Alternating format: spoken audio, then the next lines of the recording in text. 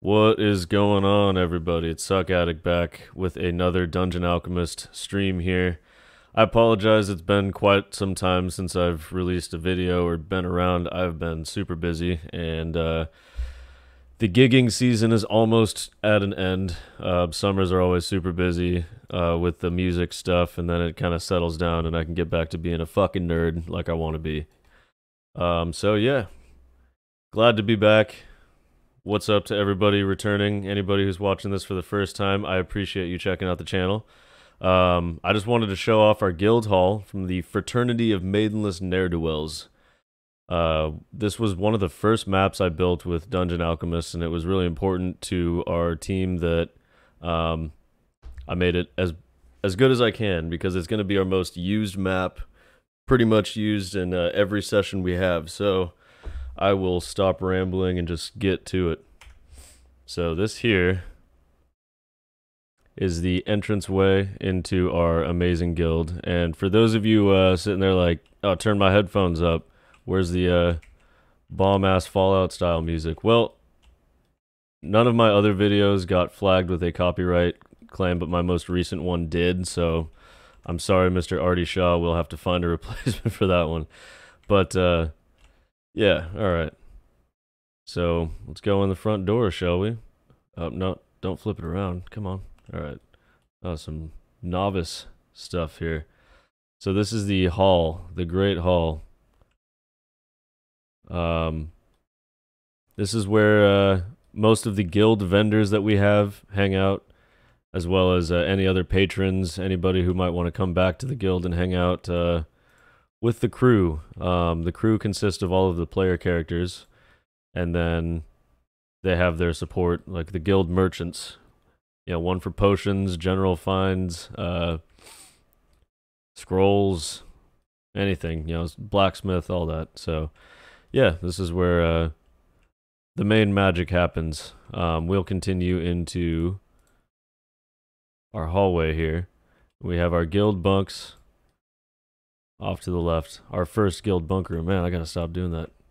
Select off the doors before using the mouse wheel. You'll start inverting those. Yeah. Got their mess room and another bunk hall here.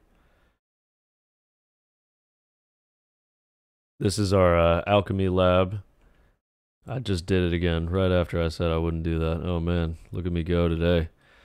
But yeah, this is where our alchemist Merkit, he's quite a eccentric dragonborn. He hangs out in here. This is his garden to get his necessary herbs and spices. You know, we all love those. This is where our cleric Everard hangs out. This is where he writes the scrolls for the party, sells them things, and does his prayers to Kelimvol. This is one thing my players told me. I didn't even pick this up, but they even got the reflections in these mirrors. I mean, talk about the detail. This program is just going off, man. I love it. Another thing I figured out last time, you can change these to be cracked with the new update, or damaged, ruined. You can also upload custom images. So I'm going to upload one of my old character arts to this. So yeah, that's from an old campaign, Jakku, the Tabaxi Rogue. Yeah, so that'll be a little spoiler Easter egg. We got our armory here, where our paladin likes to dress down to nothing and clean his armor and halberd. This is where they have their prison cell as well, just in case they need to bring anybody back alive, which is rare.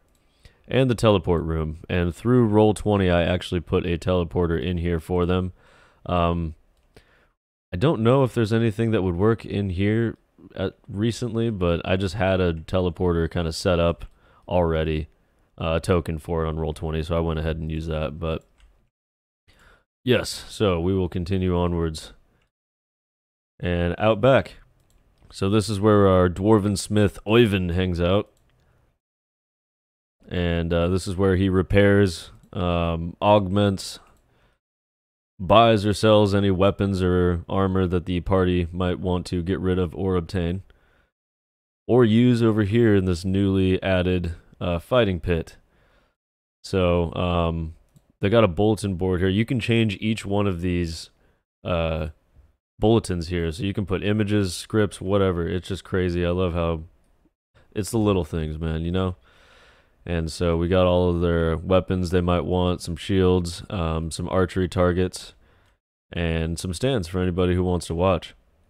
So that's essentially our whole guild hall for the Fraternity of Maidenless Ne'er-do-wells. So yeah, there we go. I just made the switch from Roll20 over to FoundryVTT. I was looking for a way to take these maps out of Dungeon Alchemist in 3D like this, and put them into another program to play, because right now we're playing with perspective mode, and if I understand correctly, and somebody please let me know in the comments below or send me a message, something, if there's a way to get these onto a tabletop platform, and be able to use these in this view rather than the perspective view. Still love the perspective view. You still get a lot of the details, especially if you're zoomed in far enough. You can kind of see the art on the images, the reflections. It picks up the walls really well, so it's still great. But if there's any way to do this, myself and my players would be appreciated. I know there's Tailspire off of Steam, which is its own, I guess, entity.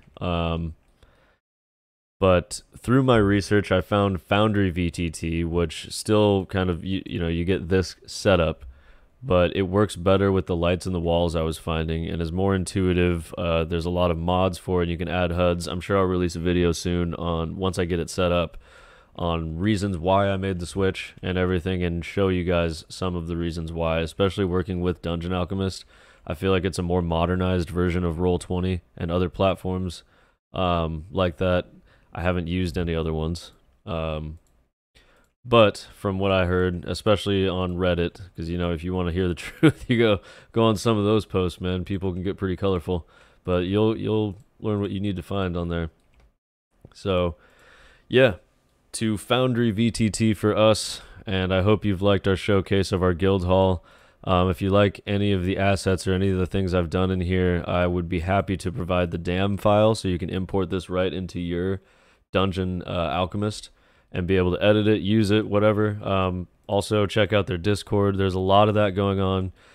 You can share maps and post your own maps and learn all kinds of stuff. Very, very active community, and it's a very excited community, which is awesome. A lot of good inspiration. Learn something new every time I go on there. So I highly recommend checking that out.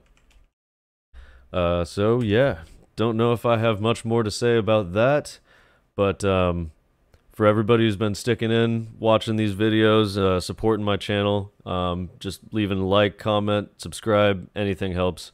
Up to 13 subscribers already, so damn, already blew my goal of 1 out of the water. So yeah, until next time, I'll talk to you guys later. Stay frosty, my friends.